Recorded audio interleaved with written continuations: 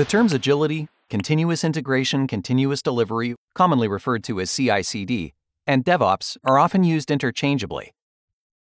Although they're related, they describe completely different aspects of the software development pipeline. Agility refers to the process or methodology for managing workflows in software development. This methodology focuses on processes and people. Agile teams are constantly listening and responding to customer changes and requests.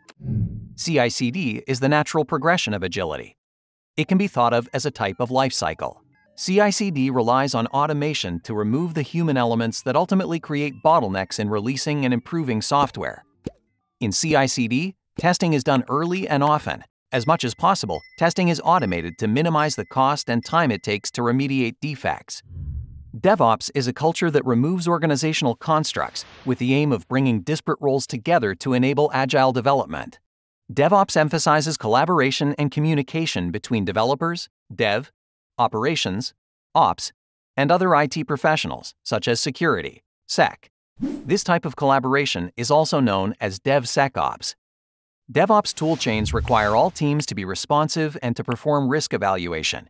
These toolchains work in harmony with the automation of the CI/CD lifecycle to support agile development. So in short, DevOps, CI/CD, and agility are related but completely different aspects of the software development pipeline. See what Synopsys can do for you.